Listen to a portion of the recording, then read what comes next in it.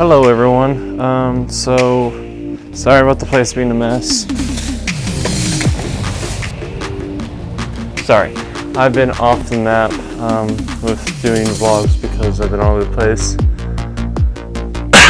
But this video, or next video, or last video, I don't know.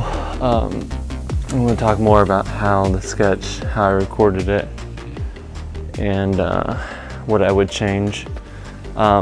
Basically, I just wish I would have used my camera for the ability to change the aperture on the lens, because there was super bright scenes and then there was not so bright scenes, and the pace wasn't as upbeat and fast as I'd like. Which are some shooting things. How he shot might have been better for the fact that we didn't practice as much. But it's still not what I'm used to. I'm used to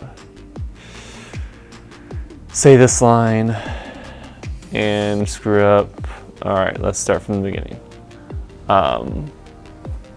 Which sometimes I guess that happened, but it didn't happen a lot. And I just feel like there was some things that should have more of a fresh start, and it didn't. So it made it hard because there wasn't a clean version to mess with.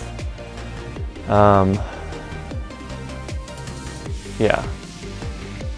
Also, the client was a little too descriptive to products. She was trying to make it much more of a commercial, and it was much more of like a kind of comedy sketch, at least in my head.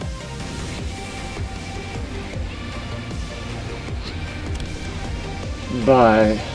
I will see you later.